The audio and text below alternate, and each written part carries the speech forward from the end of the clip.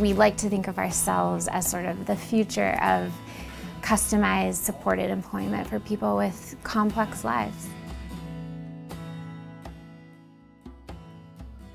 I am the career navigator and the team lead for the Pathways to Careers program. We really operate on a set of beliefs. Instead of using an assessment or an evaluation to look at an individual who'd like to go to work, we are instead focusing on the whole person. What matters to this person? What motivates them?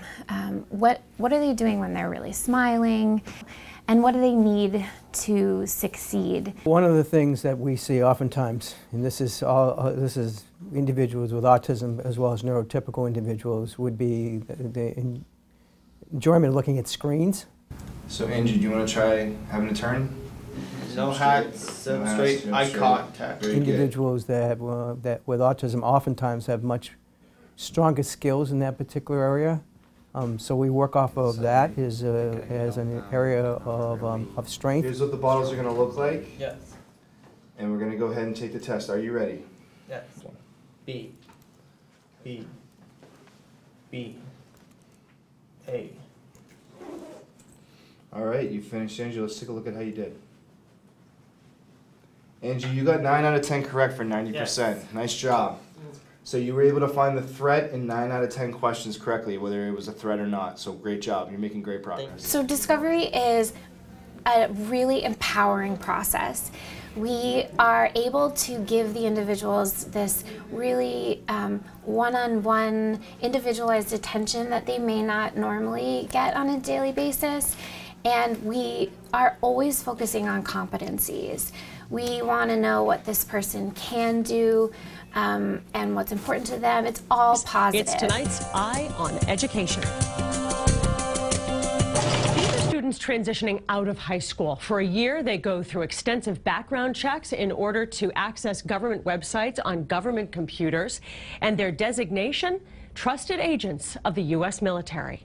Since the inception of the program, we've had somewhere around $150 million allocated back to the government from the work that they're doing. So they're really saving taxpayers a lot of money. Mm-hmm. It's a program made possible by Boston-based nonprofit Work, Inc. How much do they make an hour? They make twice the minimum wage, which is around $18.63. It's pretty good. That's pretty good for a high school student going to school making money.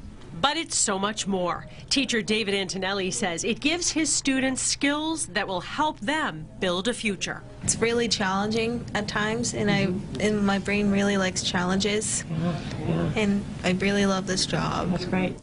Work, Inc. is the largest employer of individuals with disabilities in eastern Massachusetts. They tell us half the students who've gone through this program have found jobs because of it. It's 100% solution-oriented. The first thing I say to my employers is I'm not looking for a charity job. I'm looking to place somebody that can do the work.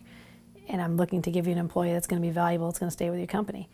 And honestly, I have individuals who are dressing better and walking taller, and overall their life seems to be really impacted by this positive focus on them. We all had that together, so. Success for me is the look on their face when you tell them your job starts on Monday. I mean, I cannot, it's going to make me cry. I'm not even going to be able to do it. The growth that comes from pushing yourself to get better through getting through the difficulties. We placed a woman who has never worked outside in the community, and she's, not young. She's about the same age as me, and she's never had a job outside the community. So jumping and the squealing and the excitement was worth every single second of the pain to get there. It takes a lot of work. It's a lot of time up front, but once you get the fit's there, and they're going to stay. I mean, one of my favorite quotes is, if you love what you do, you never work a day in your life, right? And that's what we all want. We're here not just here for a job, we're here for our career. We're writing the future as we speak. Just because they have a disability doesn't mean they won't be able to do it.